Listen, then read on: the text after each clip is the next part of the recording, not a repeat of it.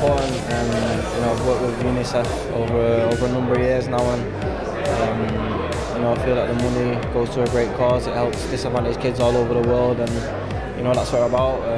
Creating new opportunities for many disadvantaged people.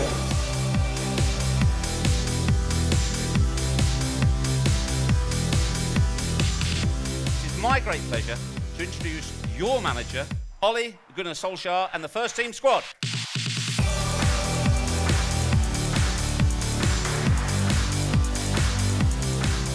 It's important for us as players and everyone who works at Manchester United to act as role models to him and give them the best possible lifestyle they can have. When you see the smiles on their faces, the kids' faces, when you can give people an experience that they won't normally have, that's fantastic there and then. But then you know that the projects are working. Kids, they need education. School. I've seen schools work with UNICEF.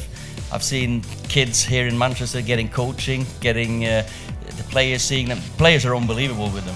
Just to be around these projects, for us, we know we're in a fortunate position. We can make a difference. And as these boys, they are proper human beings and very good players, and they're role models for them.